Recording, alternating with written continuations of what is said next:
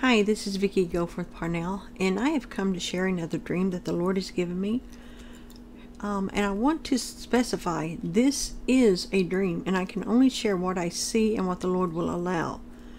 So please pray about what I present to you and take all your questions and all to the Lord in prayer. This was a dream that I received first on 11/8/22 and then again on 11/9/22. I actually dreamed it twice on 11/8/22. It is called the Coronation dream. Today is 11/14. Yes, 11/14/22. So again, I'm asking you to pray about this. There is a vision that I had on the 11th, right after this dream that goes with it. Lord willing, I will have that ready very shortly, according to how He wants to do it. Still praying about what I can share. Okay, so please pray with me. Holy Spirit, lead me on how to pray. Father God, I come to you in the name of Jesus. I give you praise, for you are good in all things, and you are the revealer of secrets. God, you are the God that gives dreams and revelation. God, you said that in the last days you would pour out your Spirit. Young men would dream dreams, and the young men would dream dreams, and the old men would dream visions, and the old men would dream dreams. Sorry about that. Lord Jesus, forgive me. That's in Amos and that's in Acts. Lord, I ask that you send this dream forth, and you let every person hear it that needs to hear it.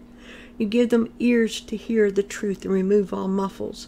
Give their eyes to see your truth with discernment, and remove any scales, any veils that's covering them and trying to hide their understanding. Lord, I pray for clarity and discernment to go forth in this dream. And Lord, I pray that each person would take and line it up with your word. Seek you for confirmation, God. Seek you for what I'm saying, Lord. And Lord, I pray in Jesus' name, if this is not from you, Lord, then shut me down, because I do not want to speak a word in your name ever again, Lord. Ever again, Lord. It's so easy at times to say things that we have to repent of. Lord God, you're merciful and you're kind. I thank you for that, Lord. I mean, we give account for every idle word we speak. Even a casual joke, Lord. That we give account for that, God. Let us take seriously that death and life is in the power of the tongue. So, Lord, in the name of Jesus, I stand now on your word in Isaiah 54:17 and Matthew 18:18 that says, Lord, that anything that we bind on earth shall be bound in heaven, and that no weapon formed against us shall prosper. That we can condemn these things. That is the heritage that we have. So, Lord, that rises against us in judgment. So, Lord, in the name of Jesus, in your precious, all-powerful, holy name, I plead your blood over this stream and send it forth. I plead your blood over the internet. I plead your blood over the connections and the ports, over everything, and the people receiving it, Lord, and over the video sites, Lord, the channels, so that all things will be heard clearly, pristine clearly, Lord, in Jesus' name. And I bind every force from hell that has set an assignment against me or against your words from coming forth.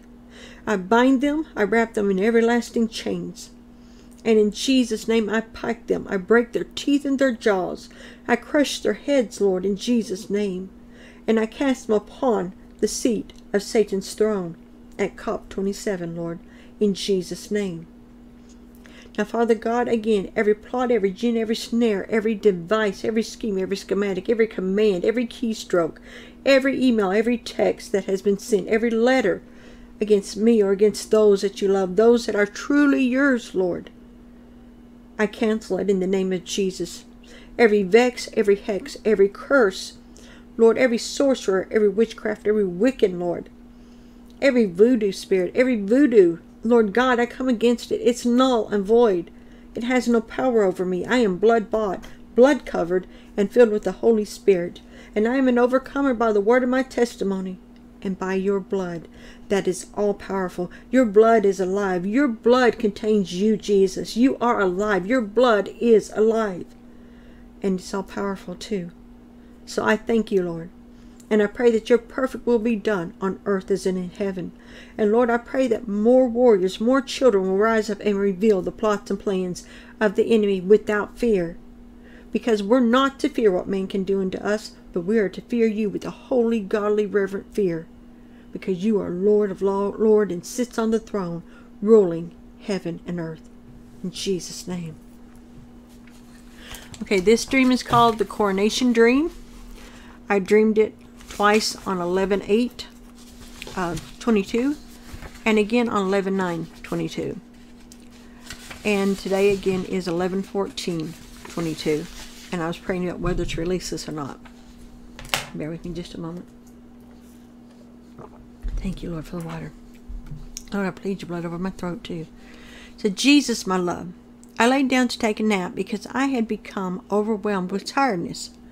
I dreamed again, and I lined it up with your holy word, 2 Corinthians 13:1, whose last part says, in the mouth of 2 or 3 witnesses shall a word be established. I dreamed this night, the night before, I dreamed this twice the night before, but not in its entirety. Today I dreamed it again, but with more details. So, sweet Holy Spirit, in Jesus' name, according to John 14:26 and 1 John 2:27, bring this dream fully to my remembrance, or remove it if for some reason it is not from God. This is the dream. I found myself inside a very large meeting hall, a room, a gathering place for people all richly and finely dressed in their finest attire. It's people of every nationality and of every color. All of them are standing, some with beautiful stemmed glasses of alcoholic drinks in their hands. They are here for a celebration of sorts, I know, in this dream. Excuse me. Excitement was in the room as I observed this grand room filled with so many people. But I couldn't help but notice I felt uncomfortable, like as if they knew my presence was here in this dream, and they saw me observing them. It would not go well for me if they caught me. I heard pleasantries being exchanged by some, but most are talking excitedly in hushed tones all throughout the room about this soon-to-see upcoming event. There are celebrities here. There are powerful men and women of the business world here. I see high-ranking officials of governments and some military personnel as well. I knew all this in this dream. I saw many people. Some I knew, and some I did not, and upon searching on the internet through the Holy Spirit's lead, I have identified some who I am to share, but didn't know their names. I will only share those names I have been led to. There is a Kathleen Kennedy, who is a producer, with her husband, I'm assuming, whose name is Frank Marshall, who is also a movie producer. There are other producers here as well. I saw a Harvey Weinstein, a Brian Gazer, a Peter Jackson, a Jerry Bruckheimer, and a Steven Spielberg. Among the celebrities, I saw actor Johnny Depp, actor Tom Hanks, actress Julia Roberts, actor George Clooney, actress Drew Barrymore, actor Al Pacino, and actress Angelina Jolie, to name a few. Again, this is what I'm seeing in my dream. Bear with me. Thank you, Lord. Thank you, Lord. There is a wide variety and assortment of people here, all in their finest clothes. I saw the powerful George Soros, not sure how to say his name, S-O-R-O-S. There's King Charles and Camilla, his wife. Lord Jesus, there's so many other people here. Isn't that Bill Gates talking to Angela Merkel from the Germany that I have seen in other dreams you have given me before, sweet Jesus? I see the Pope Francis. To the right of him, huddled in a group, is Elon Musk, talking to 2 men I have identified on the internet as Antonio Guterres of the United Nations and a Jean-Claude Juncker from the European nations. I look around and I see the Khomeini from Iran and Arabs, President Erdogan from Turkey. I see a group of people huddled together with a bubble over their heads with black block letters that reads, "The Rothschilds." They're sipping their expensive liquors and wines while they wait for this grand celebration to begin. As my eyes pass through the crowds, I spot Mike Pence and wife Karen, in addition to Michelle Obama. But where is Barack Obama? There's Hillary Clinton and Bill huddled in the circle, with them talking as if they were best friends. There's a man with a bubble with the name over his head of Robert Mueller. I'm not sure who he is or why he's important. I see another cluster of men and women together with another bubble over their heads that says in black block letters, Supreme Court Justices. Excuse me. Thank you, Lord. Thank you for the water. Okay. I had to look up their pictures on the internet. The ones I saw are Ketanji Brown Jackson, who is a black lady, a white man named Samuel Alito, another white man named John Robert, and a Spanish or Mexican-looking lady named Sonia Soto Major. Again, I was not familiar with who they are in reality. I just saw their faces. To the right of this group, I saw a regally dressed woman who has a bubble over her head that says, Queen Margaret II. I recognize the man she's talking to as former Prime Minister of the UK, Boris Johnson. Also talking with them is Prince William and his wife, Catherine. Now I am seeing another actor. His name is Tom Cruise, and he's mingling among people, including a black man whose bubble says King Mohammed VI. So many people here. Lord Jesus, what is going on here?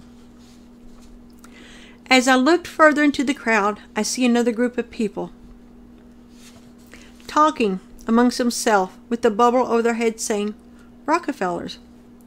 The funny thing is, in this dream, I know some of them have already been officially declared dead, but here they are. The Rockefellers are talking to three men that I have identified by the internet as all tycoons, oil tycoons, George Kaiser, who is a white older man with graying hair and clean shaven, a Russian white male who's middle-aged and also clean-shaven named German Khan, and the last man is also another oil tycoon from Russia named Vagit Alekperov, Vitalekperov. Upon closer observation of the people in this grand hall, this gathering, I recognized all these people have attached to their clothing a little device which I recognized as a universal transmitter from other dreams and visions.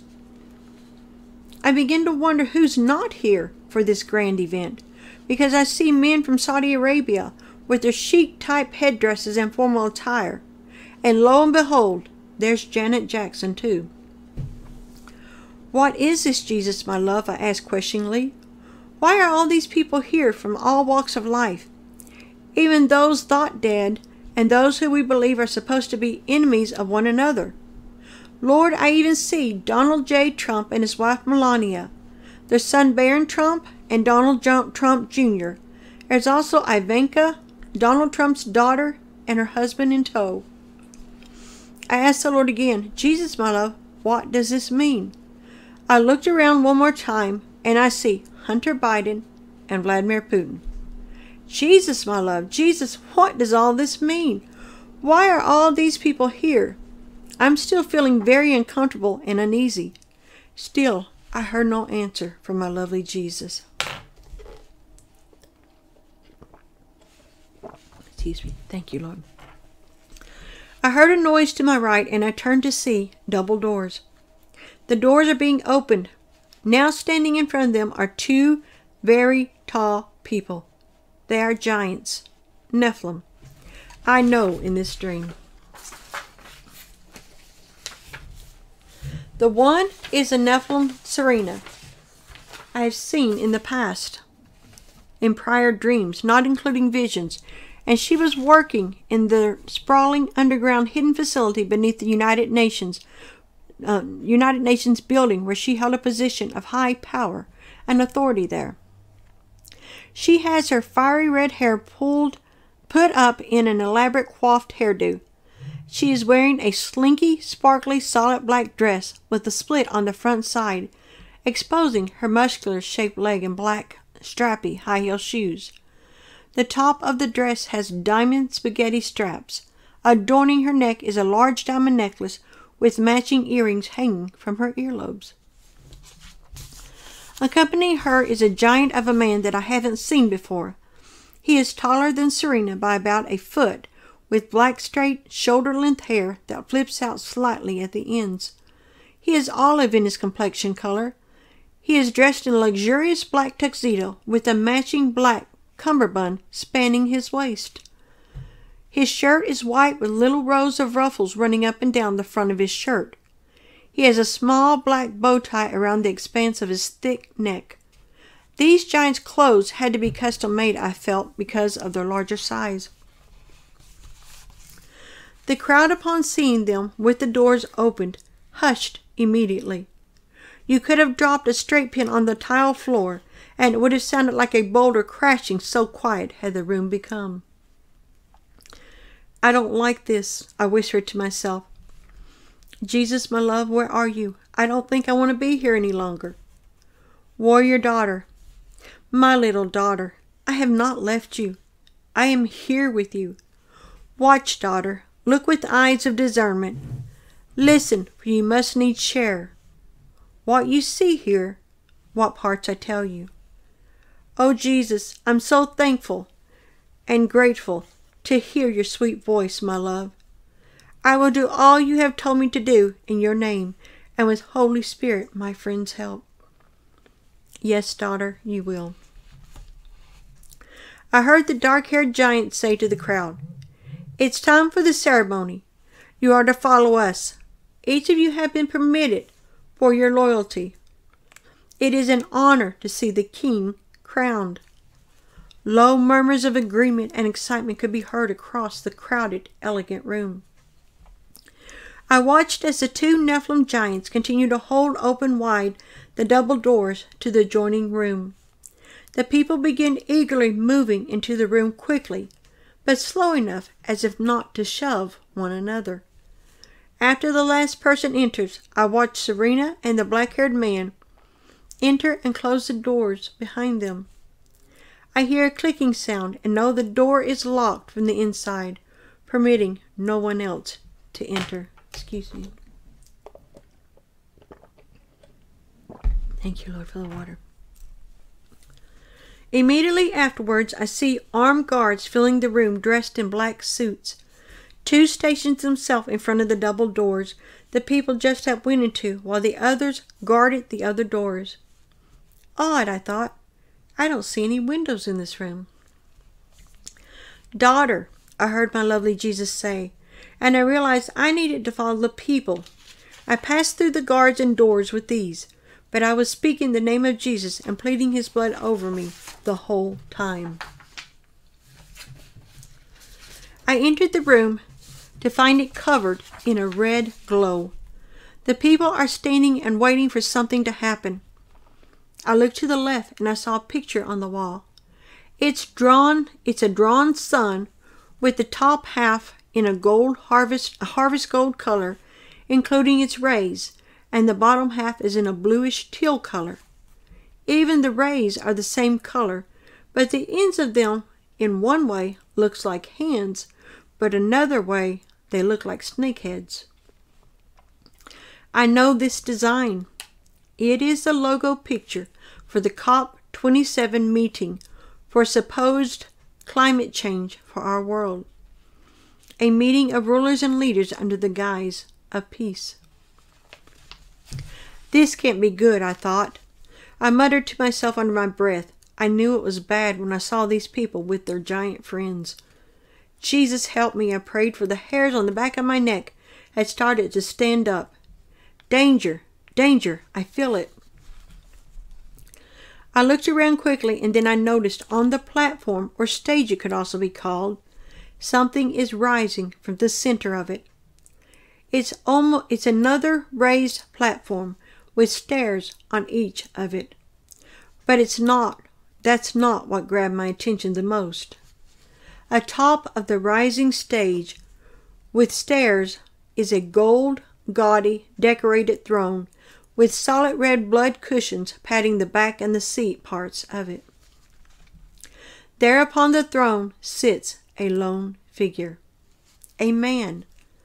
He is dressed in the finest of black, elegant, luxurious evening attire, except his shirt is blood red in color instead of the most common pristine white. He wears no tie of any sort. I heard myself gasp out loud. There, covering this man's face, is a mask of a very evil-looking horned goat with an upside-down pentagram inside an upside-down pyramid on his forehead.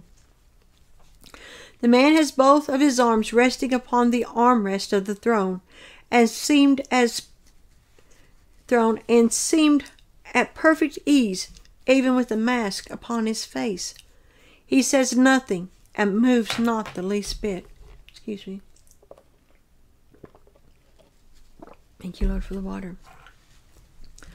I heard a voice begin speaking to my left, but I couldn't see anything to identify him except a blood-red robe and a matching red beanie-type hat on the back of his head. Behold, your king, our master of the world, our new world, our time is now. His time is now. Murmurs of approval went through the crowd. I think I'm going to be sick. I heard another noise, but this time it was from my right. I can feel my mouth drop open in surprise. There, coming up the steps on the right, is a black woman dressed in a very tight, stretchy white pantsuit that makes it clear this is no woman. It is a man dressed as one. He has his face heavily painted like a lady's with long, fake eyelashes. He is wearing a dark, long woman's wig and is carrying a pillow in his hands. On top of the red silk pillow sits a golden crown with many points whose shape reminds me of a half-sun. The man dressed as a woman prances seductively up the steps. He then walks toward the man with the goat's head sitting on the throne. He stops just to the right of the man's left leg. My mouth drops open again. I see his face. It is Barack Obama. Suddenly the room fills with an almost fearful atmosphere. People begin bowing their heads reverently. I want to throw up as I plead the blood of Jesus over myself once again. I see a shadowy figure appear out of nowhere on the man's right side where he's sitting. So it's my left side facing the stage. All of a sudden, the shadowy figure turns into a dazzling, beautiful figure of a man that shines with a light. Yet I know it's not a true light. It's dulled somehow. Jesus, Jesus, that's Satan turning into an angel of light, isn't it? I asked in a whisper, then continued, what are they doing here? Is this going on during the COP27 meeting? Is that who I think it is sitting on the throne with the goat's head on? Is that Antichrist? Yes, it is, my daughter of faith. It is him. And yes, my love, many things will happen during this gathering of leaders that most people do not realize, with many not even caring. I see the lighted figure of the man who I believe is Satan himself pick up the golden crown with the many points. He turns to the man with the horned goat's head, mask still on, and speaks in the most seductive voice I have ever heard. My son, my chosen one, the true Savior of this world. Then he places the crown upon the head of the man sitting on the throne, between the goat's horns of the mask. I have never been so thankful that at this moment for Jesus' blood covering and protecting me. His voice didn't draw me under his spell as it seemed to do everyone else. The lighted figure of the man backed up, turned back into the shadowy figure, then disappeared. The crowd was mesmerized. I heard the man in the red robe cry out loud, "Behold our King! Let our new world begin!" Cheers went up with much applaud. Jesus, does this mean the tribulation has begun? How is this possible if Antichrist is crowned ruler and king of our world in the shadows of the underground, and not above in the eye of all the world? He is given power to rule for 7 years according to your holy scriptures. Yes, daughter, he is. He will rule for 7 years, but nowhere in my holy word does it say that the tribulation is only for a total of 7 years alone. These 7 years spoke of in the book of Daniel and the book of Revelation concerns the man of sin's allotted time in the trying and tribulation time, set aside for your whole world, as my judgment's hand falls hard and swift, but is not the full days in count of the whole tribulation period, spoken in my holy word. Know this, daughter, the man of sin is soon to become the leader of your world above ground too. But privately, those in power, those of fame, and those in leadership have already pledged their souls and allegiance to Antichrist this night. Then I awoke. Excuse me. Here are the verses the Lord gave me. Excuse me. 2 Corinthians 11:14. Daniel 11:21 and 36 through 37. 1 Chronicles 28:9. Proverbs 15:3. Job 28:24. Jeremiah 23:24. Jeremiah 16:17. 1 Timothy 4:1. John 3:19 through 20. Mark 4:21. Acts 2:17. Numbers 12:6. And Job 33:14 through 16. And here are some of the bullet points that I prayed about and the Lord showed me. Okay, number 1. I felt the coronation ceremony of Antichrist is being held underground and in or near Egypt. Number 2, I knew going into this dream that most of the people attending had traveled secretly for this crowning of their king of the new world, Antichrist. Number 3, Jesus had confirmed what I felt, that this coronation is during the COP27 meetings held between the 8th through the 18th of November. So this is going on right now. Number 4, this was the actual coronation of Antichrist, in which those in power, in positions of fame, and the elite of our world will gather and pledge their allegiance and sell fully their souls to Satan and the Antichrist, giving them their full support. The public coronation of this man, number 5, of sin is soon to follow upon our world, in which now there will be little or no resistance, as most in power or positions of authority will have pledged allegiance to him in advance. Number 6, Satan himself crowned the man in the goat head mask, showing to all this is indeed his chosen man of sin. This is Antichrist, his son to speak, so to speak. 7. Barack Obama dressed as a woman, a transgender, is symbolic of how far our world has fallen into sin, because man laying with a man and womankind laying with another woman is an abomination, as we're told in Leviticus 18:22 through 23. This lifestyle is further condemned in Romans 1:26 through 28, and it is sin. You're to hate the sin, but love the person. Number 8, the transgender dressed Barack Obama also is symbolic of the final stages of our world's moral decline and corruption, and brings judgment upon those nations that justifies it. 9. The horned goat's head is the foremost symbol of Satanism since the founding of the Satanic Church in 1966, and is also called Baphomet. if I said that right. Number 10, the upside down pentagram on the forehead and between the eyes of the goat's head is a symbol known for conjuring strong demons. 11. Every time I pray about the COP27 logo, I hear the name Ra. Through research, I was led to find Ra, and he is the ancient deity of the sun worshipped by the Egyptians and was identified primarily with the noonday sun. 12. The sun god Ra ruled in parts of the created world, the sky, the earth, and the underworld.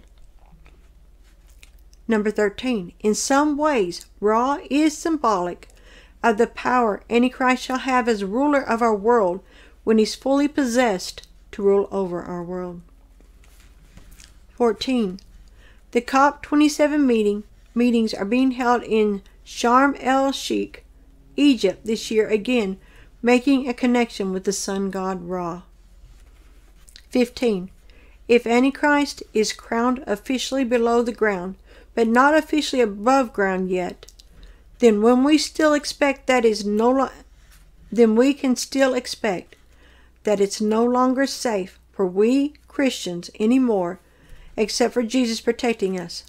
We can expect all persecution against us to intensify greatly. Antichrist's hatred is not just for me, but for all God's true little children. Also, another note, the crown, sun shape, also reminded me of Ra, and it also reminded me of the logo, the COP27 logo, the crown that he had. Also, on 1/11/22 at 2023, while praying, I had a vision of this coronation ceremony in great detail of the ceremony itself. Lord willing, I will be sharing it shortly also, so please be praying about it now and for Holy Spirit to reveal the truth of all these things in Jesus' name to you. Again, that's what I can share of this dream, and I did have it 3 times, the first 2 times in part, the third time it was the ending, more of the ending. So I ask that you lay this before the Lord, pray about it. There are many things that happen in these so-called world meetings that we as Christians need to be aware of. We need to be praying. We need to ask the Lord to reveal to us, ask the Holy Spirit in Jesus' name, how do we need to pray about these things? Is there anything hidden we need to pray about? How can we stop it? Precision prayer. Precision prayer. Precision prayer. This is Tennessee, signing off. Vicki Guilford Parnell, stay under the blood. I'm praying for you, everyone. God bless.